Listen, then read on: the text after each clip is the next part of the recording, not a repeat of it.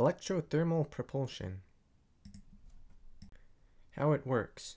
The components of an electrothermal rocket generally consist of some sort of an electric heat source, a storage tank for the propellant gas and the gas itself, as well as a nozzle to direct the exhaust.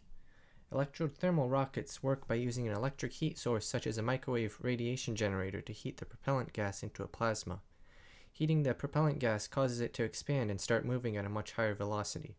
The gas exits the rocket from the nozzle at high velocity, producing thrust.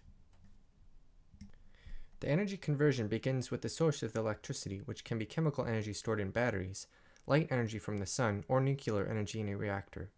This energy is then converted into electricity. The electricity is converted into thermal energy in the propellant through a variety of different possible methods, turning the propellant into a plasma.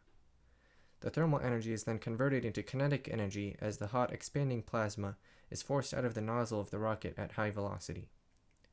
When the rocket exerts a force on the propellant, it pushes it backwards out of the nozzle. Because of Newton's third law, the propellant exerts an equal and opposite force on the spacecraft, propelling it forwards. Where electrothermal propulsion might be used.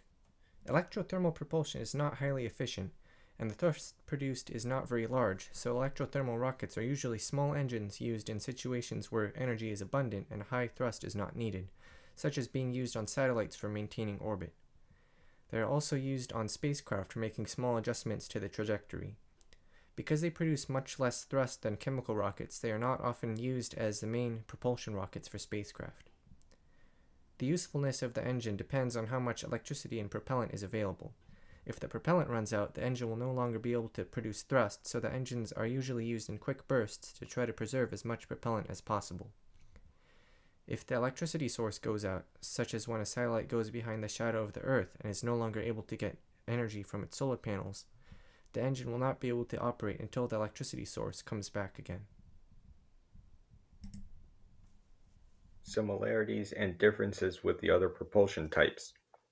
Thermoelectric propulsion is similar to plasma propulsion systems, as they both make use of plasma to propel the spacecraft.